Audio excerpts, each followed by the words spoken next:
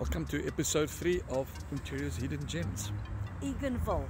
So this town is known for fossils. The population of 1,000 people only. It's a really small town, but it's a hidden gem because it's got, Mrs. N, what's it known for? It's fossils. And it's got a cave here.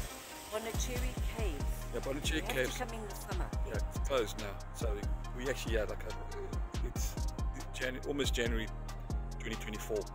But anyway. And this town was founded by John Egan in 1855, an Irish immigrant who established a sawmill.